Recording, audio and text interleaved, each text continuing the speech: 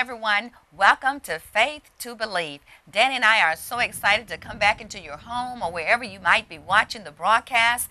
We thank God for you. Yes, we have been praying for you. We pray for the broadcast consistently, and we pray for our viewers. So we have been praying for you that every word that comes forth out of our mouth, that God is saying something that will encourage your life, that will bless you, that will bring about a change or a healing or deliverance, or just encourage you and motivate you to be even better in your life, and that God loves you. We want you to know that God loves you. So we thank you so much for tuning in. And I tell you what, we've got a great topic for you today.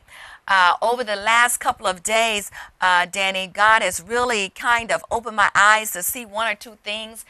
You and I have a daughter, and we have 6 grandchildren. Yes. And we are very proud of that daughter and those grandchildren. Absolutely. And we're always talking about being good grandparents and being an extension to the daughter and to her father, to the children's father, in helping to raise and to grow up those children. But not only our own grandchildren, our own daughter and grandchildren, but the children at the church. Yeah, I love those kids. Yes. Got a lot of them too. Yeah, and we have an awesome children's ministry from nursery on through the teens, and we love our children. We have so many of them at the church, and I was sharing about how I remember being a child growing up, and Mom took us to church. I'm one of 12, Danny is one of 7, and our parents would take us to church, and we would never really get an opportunity to say much to the pastor or talk to the pastor or anything, because I guess we just didn't do it back then. You know, our grandparents was there and everything. I know you told me your grandparents took you to church and was there with you, and so was my grandparents as well. So that's what birthed this topic today that we're going to be talking about. So parents, I want you to get your coffee, get your Coke, sit down and listen to us today, because I believe that this word is going to encourage you and to help you to push through even those tough times, those difficult times that we sometimes experience as parents, grandparents, and as role models in the church for those little children.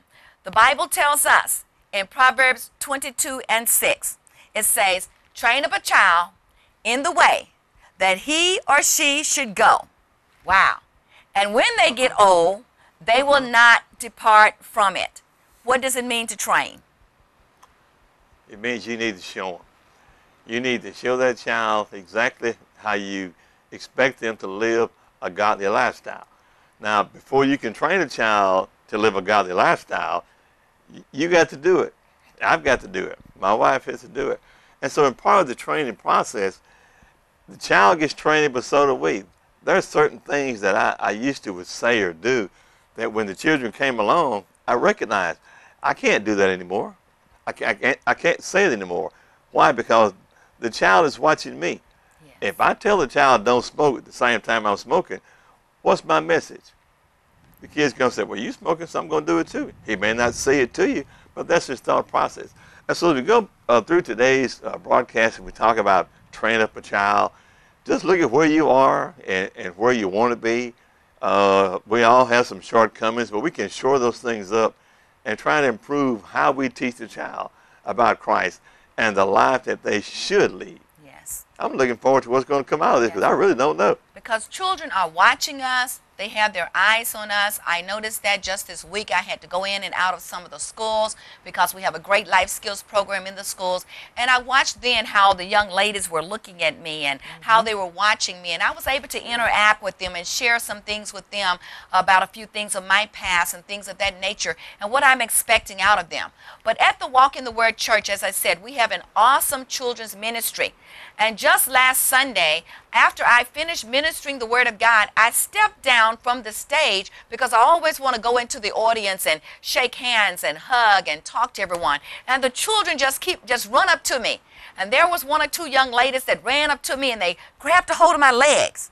And they held my legs and wouldn't let them go. And one of the mothers said, turn her loose, honey, get back, get back. And I said, no, she's okay.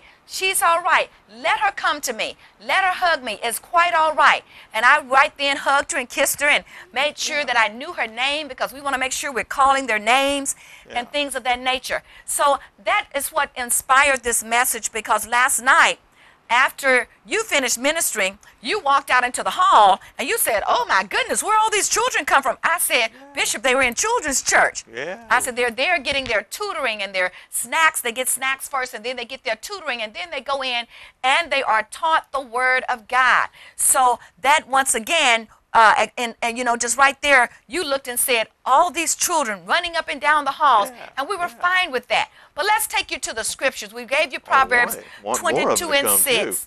Bring yours. Yeah, Proverbs 22 and 6. It tells us to train them up in the way that they should go. But this morning, I was thinking about Paul. And Timothy was one of Paul's sons in the ministry, one that Paul had taught along the way in the ministry. But listen to what Paul said to Timothy. And I was really impressed by this, you know, because it meant that Paul recognized that there was something in Timothy that had been put in him even before he met him. So in 2 Timothy, Bishop, chapter 1, starting there at verse 5 and 6. 2 Timothy chapter 1, starting at verse 5. And this is Paul, an apostle of Jesus Christ, by the will of God, according to the promise of life, which is in Christ Jesus. And Paul is speaking to Timothy, his son in the ministry. And Paul said, "Timothy, when I call to remembrance the genuine faith that is in thee, which dwelt first in thy grandmother Lois and thy mother Eunice, and I am persuaded that is in you also. Wherefore, I put you in remembrance, Timothy, that you stir up the gift of God, which is in thee by the putting on of thy hands."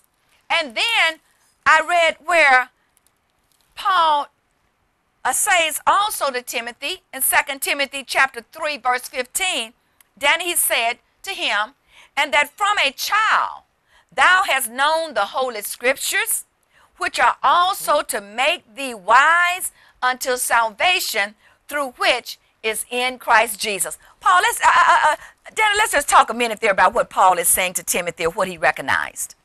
Well, he recognized what has already been put inside of him. And what happens is, if his grandmother and his mother had not instilled those values inside of Timothy, then guess what? Then those words could not have come forth. And that's today part of our purpose here, is to help you to recognize the importance of putting the Word of God inside your children. If you're watching this broadcast, it kind of tells me that somebody spoke a word of life, the Word of God, into you. And through good times and bad times, that's had an effect on who you are, who you become. And we don't want to neglect that reward, or that benefit, of that I'm calling that vital necessity of putting the Word of God into our children and to our grandchildren. Amen. It's important, because you and I was sharing about how we don't want to miss time with our grandchildren, and we want to speak the Word of God into them. And I look back at our grandson Joshua, who is now 17 years old, and how he got ready to go on the football field this year. But he told his mother, "I'm not going on the football field until you get me to church for my grandparents to pray over me and to pray for me, and then I'll be okay." And Joshua came up with his mom. She brought him up, and we stood there and we prayed for him, because he understood the significance of prayer, and he understood that my grandparents serve a God that's real. And if my grandparents pray, I can believe that God is going to protect me even on the football field. Grandparents, it is so important that you speak life into your children's life, that you allow them to see you praying, allow you to see you serving God, allow your grandchildren to see you talking to God. I saw my grandmother took me to church every Sunday morning. Mom was there, but grandmother took us to church. Ask my brothers. My brothers used to hide. Their grandmother was coming every Sunday morning to get us and take us to church. And I watched my grandmother pray. My grandfather would be on one side of the bed, and my grandmother would be on the other side of the bed. And they would pray every night. And I watched that. And I wonder why they pray every night. But now I do understand. They opened their doors, their mornings, their days with prayer, and they closed it out. And that's what Joshua knew. If I could just get to my grandparents, then Yeah. everything's going to be okay, because my grandparents served the true and living God, and we've been instilling it in them. And we've been asking them, are you praying? And so this morning, just this morning, Joshua and his mother, you know how it is with teenagers. Come on, parents, this is real. Joshua and his mother had a disagreement. So Joshua says, I'll call grandmother. He picked the phone up and he called me, and he says, Granny, this is what happened. Can you talk to Mom? Granny, I need you to fix this. He knew right then that I would call his mother. I said, okay, Joshua, go on to school. Everything's going to be fine. Have a great day. I love you. God loves you, and I bless you today. I blessed him. Know why? We didn't want him to go to school, not having a good day, get to school, and you said something so important earlier. He get to school and his day is not going well. Oh, yeah, absolutely. Then he could say something that he didn't mean, or he could, getting on the football field, get hurt because of something that was very being menial. distracted by something that happened earlier that day at home. Absolutely. So I called his mother, and I said, sweetheart, how are you this morning? What went on between you and Joshua? And then after I heard about it, I said, well, he's a teenager. He said it at the wrong time. He should have waited till this evening to talk to you about it. And she said, yeah, that's right. She said, but I'm just trying to teach him. I said, I understand. I said, okay, well, I'll give him a call and let him know everything's all right. Is that okay? She said, yes. And when I called him back and told him, I said, Joshua, everything has worked out. Everything is okay with you and your mom. And I said, but make sure when you get home this evening that you give her a big hug and you tell her you're sorry. He said, yes, ma'am, I love you. Wow. Yeah. And see, that changed now. In that story you told then, which is true, a lot of revelation comes out of that. First of all, the grandchild loves his parents, loves his grandparents. But when a little disagreement or not meeting, eye to eye on something, let me call Granny, because I've watched Granny mediate stuff before. I know Granny's going to say the right thing, going to do the right thing. And there's been times when Joshua was wrong, and we told him you were wrong. Okay, you should not have said or done that thing. So the correction and the uplifting comes in both directions. That's right. That's so training today, up the child. That was training him up. But what really impresses me is Joshua has this faith that I can go to my grandparents and they're going to make situations right. And so you have that same faith in Christ your Savior. When things are not going right, you go to God. You go to Christ in prayer. But guess what? Your kids may not be there yet. So they got to depend upon you. Come to you, trust in you, believe in you, that you're going to do the right thing, say the right thing, be kind to them. Just like you know God's going to be kind to you. And that's part of the training process as I would see it. Yes, and that's just what Paul was saying that he saw in Timothy. He said, Timothy, look, I know that your grandmother Lois put faith in you, taught you the word of God. I know that your mother Eunice put faith in you and taught you the word of God. So stir up those gifts that's been put in you by the laying on of hands. Stir that up in you, Timothy, because I know what's in you. And that is so important, that for you to know what you have put in your children. Parents, if you have put it in them, they may not be doing right then. But the Bible says that they will not go, they may go away from it, but they'll come back. And if you've put it in them, then you can rest assured that it is in them. So I encourage you, as a parent, my mother had 12 children. We had to make it to church every Sunday morning. And I know it was so difficult then, and it's even more difficult now. And I know there's single-parent homes, because my mother had a single-parent home for so many years, raising 12 children. But at the same time, I'm saying to you is that what we need to do is bring our children to church. Allow the church to help you to raise your children and grow them up. Mama took us to church so that the church could help. Grandmother took us to church so that once that child got in church, now the church is teaching and training them the things that they need to know so that they will become the adults that you want to be proud of and that they should be. So parents, you know, I know it's a little, we got so much going on. You're working. Some of you may be working 2 jobs. Some of you got children. There's only one single parent home, so many single parent homes. I understand all of that. But what I'm saying is that's going to help you is if you can get your child to church, if you can just say, hey, look, I'm going to take you all this morning. I can't because I need to cook and have food ready for when you get there. I'm going to make sure you get to some training, because parents, we need that today. We need to train our children up in the way that they should go. And I guarantee you when they get old, they will not depart from it. So once again, We just want to encourage you because the Word of God says that Jesus loves the little children, which let's go to, in our Bibles, Mark chapter 10. Mark chapter 10, starting there at verse 13. Mark chapter 10, starting at verse 13. Let's see what the Word of the Lord is saying and see what Jesus had to say about it. I could take you to the Old Testament, which I do want to, and show you how God says to teach them, write it up on the doorpost, not let that word depart from them, teach them morning, teach them day, and teach them night. That's what the Word of God says. But even Jesus was concerned about the children. I am concerned about the children. I'm in and out of the schools, and my heart goes out to them. I'm talking to the young ladies and to the young men and letting them know that, yes, somebody loves them, but I found out so many of them feel unloved and are going through things. And yes, we went through things too, but Danny, things are a little bit tougher now. I didn't have the internet to talk to me. I didn't have the iPad and phones and things like that to discourage me in the wrong direction. Our children deal with so much today.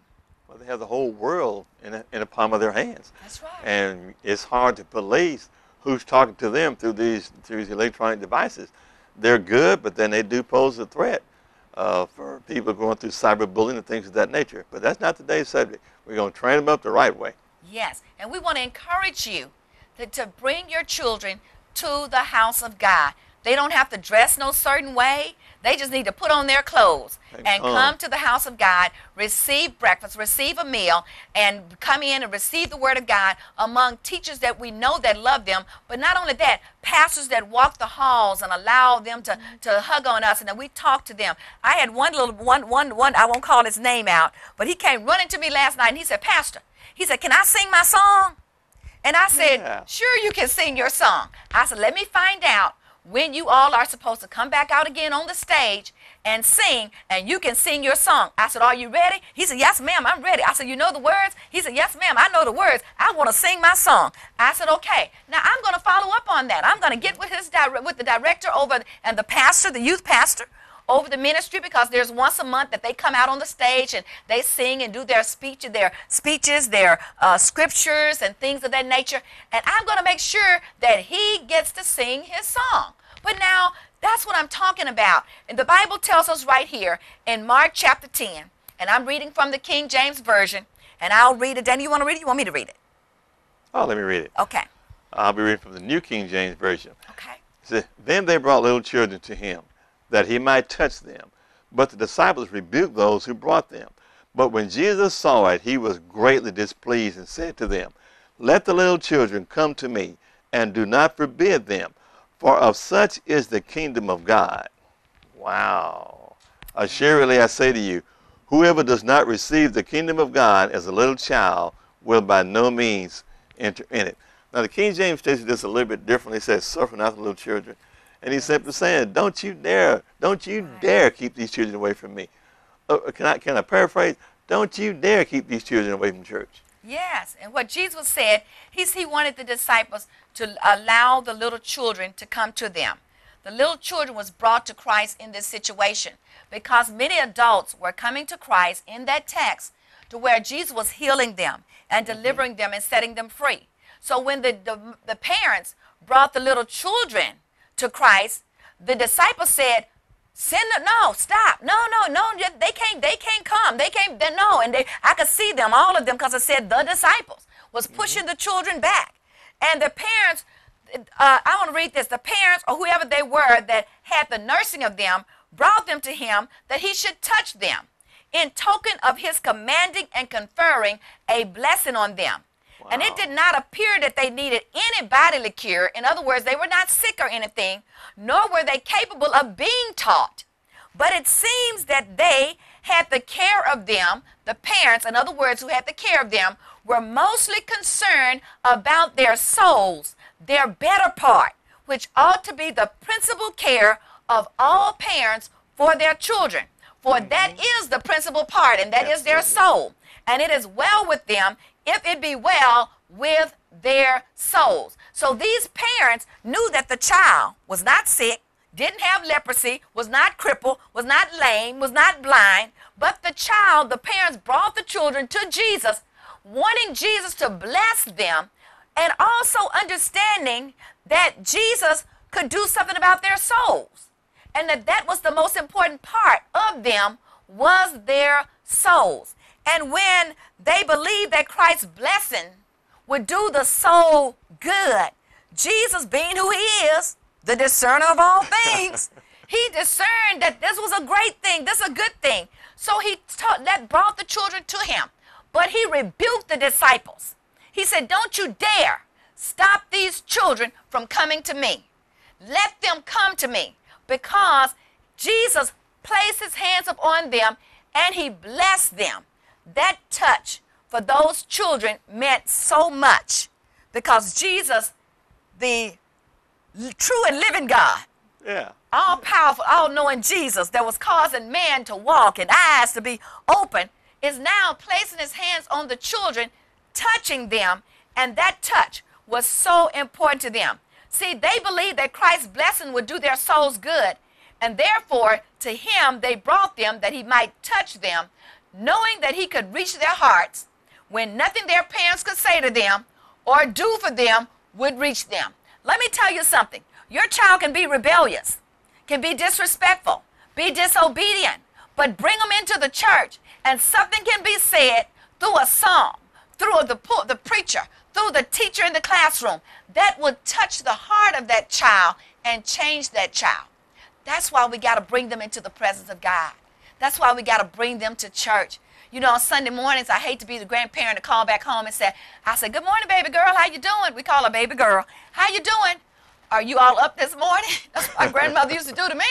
Are you all on your way to church? You know, I called the other morning, baby girl was out of town. I called Sarah. Sarah was 11 years old. I said, Sarah, y'all up? She said, yes, ma'am. I said, y'all going to church? She said, yes, ma'am. I said, okay. I said, I just want to check on you all. Everybody good? She said, yes, ma'am. Me and Joshua and Jacob, we're getting ready to go to church. I said, all right, then tell everybody hello. I wanted to check. Absolutely. Because my grandmother checked to make sure I went to church. I couldn't imagine what could have happened in my life if I had not been in church. There were so many times that I would have gone to do something wrong, but because I had a consciousness of I don't want to disappoint mama, I don't want to disappoint grandmama or granddaddy, and I don't want God to be angry with me because I had been going to church. Right. So then I wouldn't do it. Yeah. And that passage of scripture that you just shared with us, I could see the adults coming to Jesus because they had a need. They had an infirmity that they needed healing from. And so the disciples will just line them up, get this healing, this healing, this healing. And then the children, they saw that sincerity, they saw that love that Jesus poured out, and they want to grow up, just come up and be loved. And so the disciples said, these kids are not sick, they don't have a problem, so they're in our way. Jesus said, no. Let these children come, because Jesus was going to minister to the part that we could not see in the children. Yes. So he began to give love to them, give faith to them. You know, when a child runs up to you as a pastor or as a provider and they hug you, they're saying, I trust you to comfort me, to protect me. I protect you to be good to me. And that's what Jesus was showing those children. I'm here for you. There's nothing physically wrong. I want to make sure that spiritually that you're okay. And that's why we encourage you to bring your children to church. Amen. Train up a child in the way he should go. And when he's old, now in between your training period and they're growing up through adolescence and things like that, we know we do what we did at that age. But guess what? When you have that basic foundation of Jesus Christ that's been instilled in them, they know the way back home. And they know the way back to God. Yes, and they would be like what Paul saw in Timothy. Absolutely. Because it had already been put in him. So Paul saw that in Timothy, that Lois put in him, and that Eunice put in him. So we're encouraging parents today, put the right things in your children, say the right things to them. But most of all, get help by bringing them to church. The church is available to help raise up children and train them up. We're standing there at the doors every Sunday morning saying, bring your children to church. We'll feed them. We'll teach them the Word of God. We'll love on them, and we'll send them back to you with a good attitude, learning the things of God. I want to share this with you. This was something that I pulled up, and I wanted to share it. There was a little 4-year-old girl who became frightened late one night during a thunderstorm. After one particular loud clap of thunder, she jumped up from her bed, ran down the hall, burst into her parents' room, jumped right in the middle of the bed. She sought her parents' arms of comfort and assurance.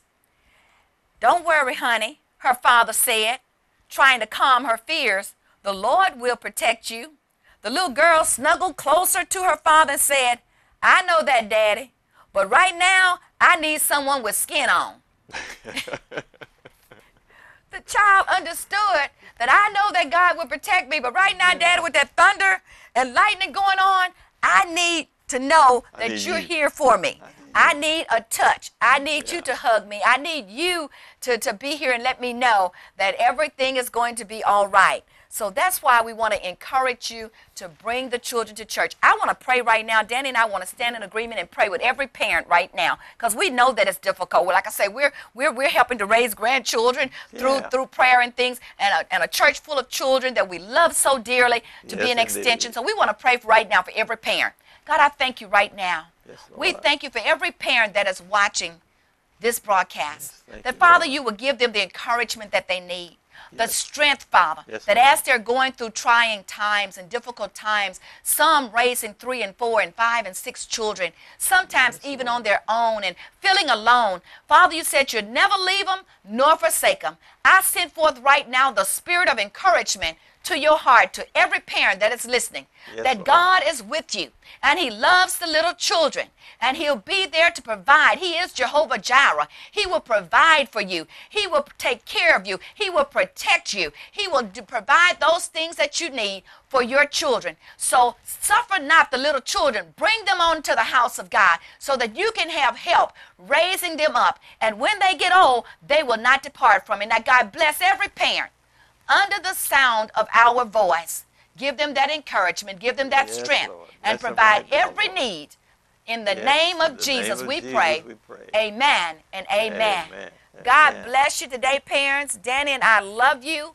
We encourage you to bring your children to walk in the Word Church or to whatever church you can get them to. If you need a ride, just give us a call. We will be more than happy to send out the van to pick them up. Bring them to church, and I guarantee you we'll love on them. We'll train them up in the way that they should go, and we'll believe, God, that when they get old, they will not depart from it. Amen. And we'll love on you too. Amen, because God wants us to, we got to have the Word. That's just it. We have to have the Word of God. As adults, as parents, you know, I could pull from my own experience when those grandchildren call or come to see us, or when the children at the church come crying and having problems and things of that nature. So we're praying for you. We say, God give us instruction to give to them. That's right. Amen. We're praying for you. God bless you. We love you. And we will see you the next time right here on Faith to Believe.